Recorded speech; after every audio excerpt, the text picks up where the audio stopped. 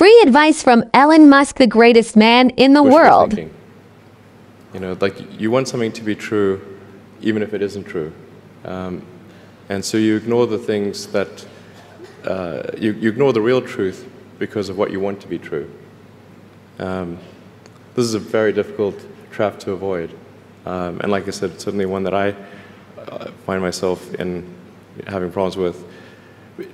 But if you just take that approach of you're always to some degree wrong, and your goal is to be less wrong, and solicit critical feedback, particularly from friends.